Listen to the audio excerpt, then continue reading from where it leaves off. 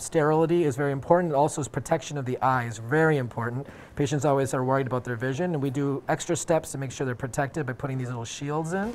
I'm Dr. Dhir, a facial plastic surgeon in Beverly Hills. I want to show you my patients are real people who want natural results. One of the first places we start to see aging is in our eyes. While I can make temporary improvements with Botox, sometimes a surgical eyelid procedure called a blepharoplasty is necessary to get a great result. Today, I'm going to follow my patient Seth on his surgical journey. Today I've decided to get my eyes done. I just look tired all the time, and I find for the last probably 2 years I just avoid pictures. And no matter what I do, I just always look and feel really fatigued and tired. My whole family, it's just our genes. Everybody has bags under their eyes and tired eyes, and somebody in my family actually got something done about it, and it made such a remarkable difference. I'm excited to finally make the decision to do something about it. Of course, you're always equal parts nervous and excited. I just look forward to not having bags under my eyes. I love the fact that Dr. Dhir brings subtle results. Nothing that's too stark, nothing that's scary, nothing that I'm going to walk down the street and people are going to look at me as though I've had something done. And that's, to me, that was the tipping point with choosing Dr. Dhir, is because his work is so subtle. Hey! Welcome. All right, bud. So here we go. You made it. You made it. All right, well, today's all about you. I want you to take away all those jitters and put it on me. We're going to take good care of you. We've got the best anesthesiologist. Today it's all about you. All right. Just to kind of go over our plan. I've been staring at your pictures all night. I've done this surgery like 17 times in my head. Okay. So I've already done it enough, but I want to make sure you and I are on the same plan. Good.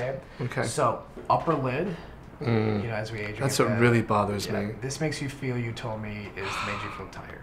It makes you look tired, sorry. Yeah. And, it's not how you feel on the inside. So we are going to take this away, and Okay. this will open up your eyelid, and you'll be able to see your upper lid. Wow. And so this will be good. We're going to take this conservatively and just take this skin, that kind of whatever it gives me, and then we will see your upper lid, and that's going to be really good for you. Okay, yeah. More importantly, which is what you brought up, is your lower lids are the number one thing you complained about when you first came in. And we need to address that. You brought up that you have these pockets of fat that you feel are sticking out. Yes. And they get bigger and smaller throughout the day when you're tired or dehydrated. Yeah, yeah. So we are going to do two things for this. Number one is we're going to take out those fat bags so that it gets a little tighter. Okay. And then also we're going to fill some volume of this hollowness. Rather than just take away the fat, it's actually better to use, it's a filler, it's a free filler. Okay. Why take away our free filler? Sure. And so we're going to take out these bags here. Rather than taking them away, I'm going to put them where they belong, which is down along the rim to try to give you some volume. Okay. And we have a little bit of looseness of the skin, and the lid is a little loose. I want to tighten your lid up a little bit, and that will help with the skin to actually tighten up. Okay. That will give you a youthful look. Next, we want to make sure we get a better jawline here. The proper way to do it would be a face and neck lift. However, he desires that he wants to get into shape and actually do it at a time when he can give me more skin hanging down, and that's going to actually help me. I always tell patients, if you can lose a lot of weight and make it sag, it actually helps me get a better result. Get a better result. But to help that, we're going to have some fun today, and we're actually going to contour his jawline, and I'm going to do a little bit of liposuction. He doesn't have much, but if I can take out the fat here and some of the fat around the jawline, we hope that and plan that the skin will actually tighten, and he will get a proper jawline and chin line that will be actually matching his youthful eyes and the rest of his face.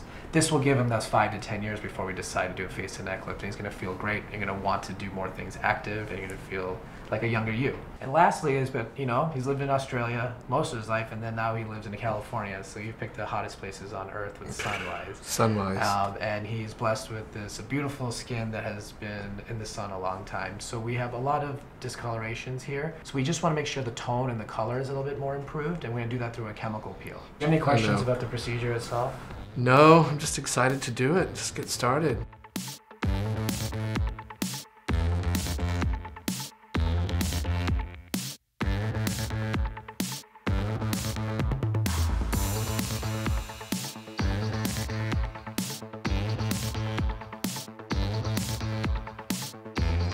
I'm excited to show you a surgery today, which is part of my facial rejuvenation procedure list. Face and neck lists are truly the almost ultimate procedure to rejuvenate a face. His goals were to look a little bit more youthful, a little bit more young, and he's wanting to make a change in his life. He has raised a family and it's time for him to think about himself. We're gonna do an upper lid blepharoplasty, which is a fancy term for just taking out that hanging skin on the upper lid.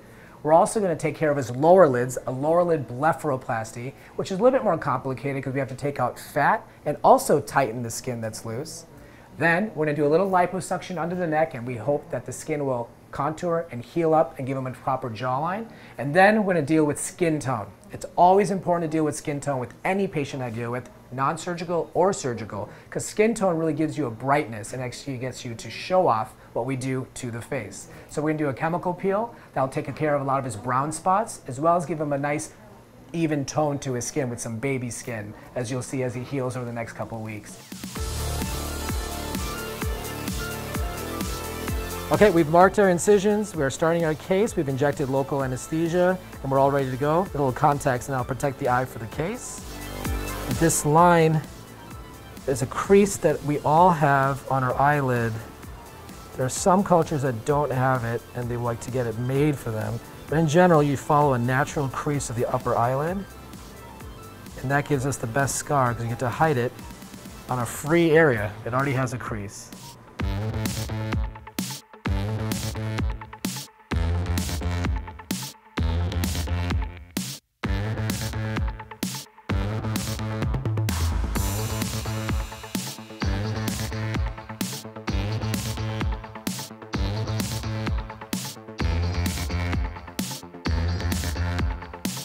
So the first part of the procedure for upper lids is take the skin only, and it's very important to be on the plane that you want to be on so you don't damage certain structures of the eye and also decrease any chance of bleeding. So what you want to be is right on top of the muscle and just take skin only, and we actually exactly have skin only. And you can see that it's a beautiful plane, small bit of little bleeders, but nothing too important, no arteries are bleeding. And we want to make sure that our corners are well cut to make the best scar possible. And I use the scissors right at the end. And there we go. And we'll keep this to show at the end that we took exactly the same amount of skin on both sides.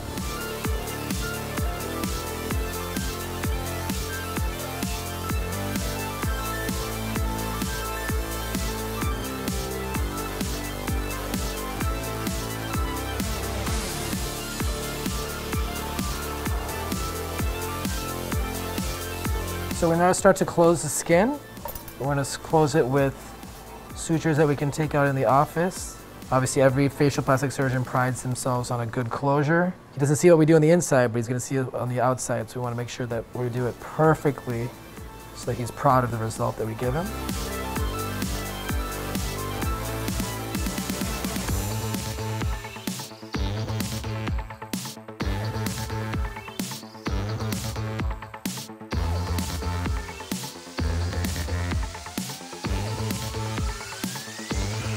So we just close the upper lid. We use the same crease that we all have on our upper lid anyways, so this will heal very, very well. This is how it's going to be closed, and he's able to close his eyelid, and now he doesn't have that hanging skin as you saw preoperatively. So we're going to take fat from the lower lid, and the way to do that is actually to go from inside the eyes. So you actually get a better result because you have low risk of the skin pulling down on the eyelid. So if you go from the inside, it's actually a little bit different. You can actually see that it's a bloodless plane. I know it seems a little bit scary to watch. I get that, I recognize that. But the good news is this is actually a safer approach to get to the fat. So if we do it this way, you're actually able to sweep the muscle from underneath and and there's a fat. And you see it in such a clear plane, and it's really, really healthy actually. A healthy approach as compared to coming a different way.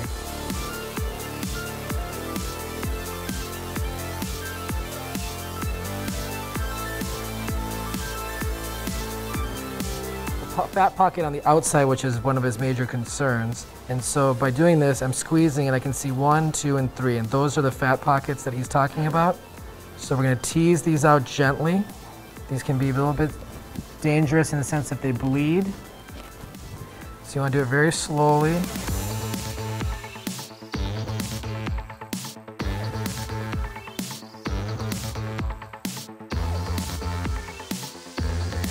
So you see when I pull down the fat here to the rim, you see that he's actually starting to get a little fullness here, where people say it's a tear trough deformity. If you look over here to see how hollow it is here compared to this side. And so when I look here to here, and that's where I'm going to pull the fat downward. And now you can see that he looks actually very rejuvenated compared to this end of the hollowness.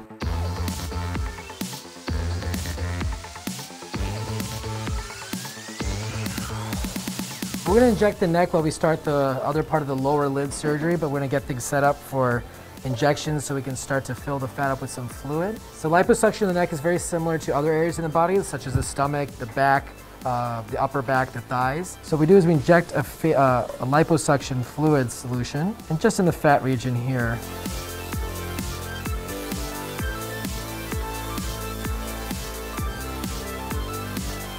As you can see, it's blowing up. And that's what we want. We want it to be full so I know exactly where the fat is. And we're also going to go across his jawline.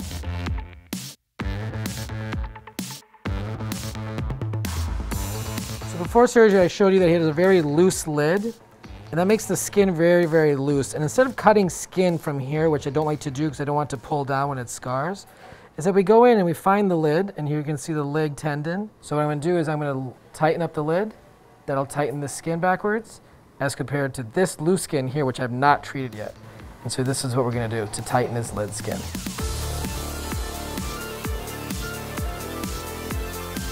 The skin here has been removed from the upper lid, and so this is swelling, but this will be able to close just perfectly. I put the fat that was from the middle bags down to here, so now he's got a little bit more cheek volume. I took the fat out from here, and we actually tightened the lid. As you can see this compared to the other lid, which is loose, you can see that this lid is smooth. We're going to start doing this lid now.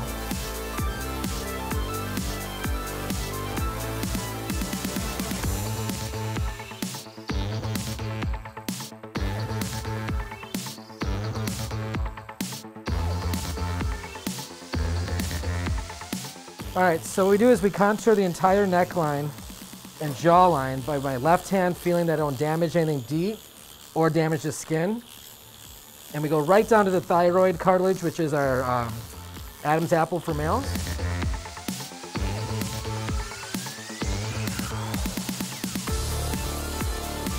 So the last part of our case, we've done the eyes, we've done the neck.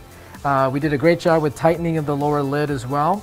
Now we're going to do the chemical peel for skincare. They take off the top layer of skin, and so that underneath you get a new, rejuvenated baby skin that comes in underneath it. And what you start to see is this white frost, and that means that we're going to stop. And that's as deep as we want the chemical to actually penetrate the skin.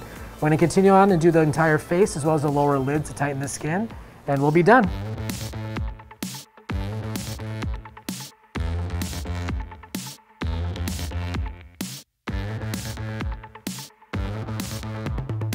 So post-operatively, he's going to go home today, he's going to eat, he's going to walk around his house, and he's going to feel great.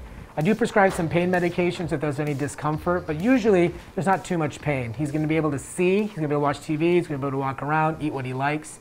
He may feel a little bit of discomfort for the skin, feeling like it's got a little bit of a burn, but that's actually taken care of with some Aquaphor ointment, which cools down the skin. So in general, he's going to heal very well, and by tomorrow morning, he should start feeling more like himself. It's been a few months since the surgery, and I felt like going into it, I had a very good attitude about it.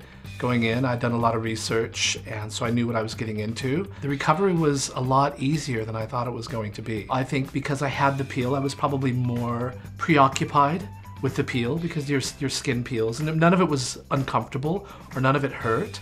It was just that I was thinking about the skin coming off and peeling off, and so it was probably a really welcome distraction. Every day I would wake up even more excited about, you know, my eyes and my face and just where I could see the healing. I would recommend Dr. Dhir to anybody, honestly. He's changed my life. He set me on a new path, really, a path for wellness. I just feel like I'm kind of 30 again, and that's what I was hoping for. Welcome back. Hey. How you doing? I'm great. How are you doing? Good. I'm glad you made it back. Oh, it's good to see you. Yeah, good to see you. You made it through the journey? I did.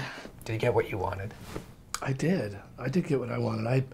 I went into it feeling that I'd reached this, I'm at this 50-year-old stage now, and all things were starting to fall, the wheels were starting to fall off the car a little bit. And every day I would look into the mirror, and no matter how much cream I put on my eyes, and I just felt like I was still that 20, 30-year-old man looking into the mirror, but my eyes said that I was like 90. Kind of 3 weeks into the recovery process, I had started to notice myself, and I found myself to start to smile in the mirror again, which was kind of weird. You know, I knew that it was healing and it was going in that direction. And it's been a life changer for me. It really has. I think the best thing that I kind of going to take from this is that you said that you wanted to look natural, and we gave you that, which I absolutely love. And, you know, if we look at before and afters, you and I can, you know, over the last couple of months, we tweaking, and we could have done brow lifts, you can do this perfect, you can push the limits to do anything. But if it doesn't fit the rest of the face, it's not natural, and it'll stand out. Right. And so to make this match with everything else and make it look improved and youthful, and not go for that grand slam to like fix everything, and suddenly you have these 20-year-old eyes, and that's not the way it looks. Yeah. So it kind of does fit in, and you did a great job going through that emotional process, and that's why we talk about it, and that's why I saw you throughout the way. But to hear that at this point, I feel touched, and I'm glad that I made you happy and give you what you want. You have, It means a man. lot. I'm really happy for Seth. He looks great, and more importantly, he feels great, and has made some positive, healthy changes in his life. Thanks for watching this episode of Plastic. Make sure to follow us on social media to see more surgical and non-surgical procedures. Subscribe, and watch this next video.